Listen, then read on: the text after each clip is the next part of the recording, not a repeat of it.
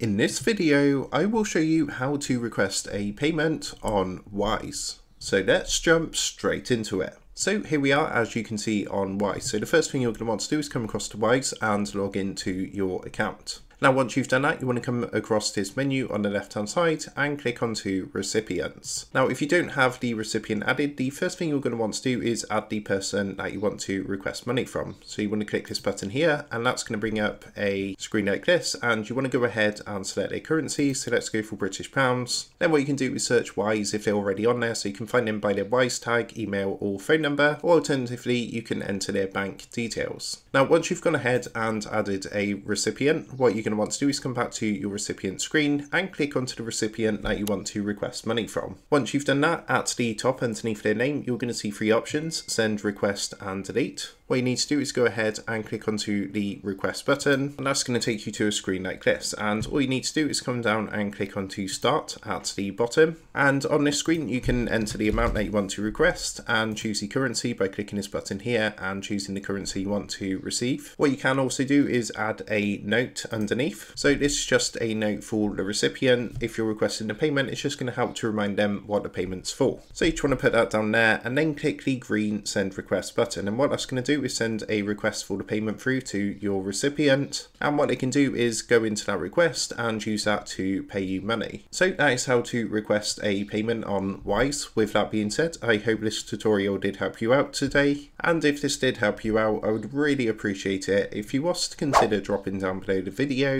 leaving a like and also subscribing to the channel. With that being said, I just want to take a minute to thank you guys for watching this quick tutorial, and I will see you in the next video.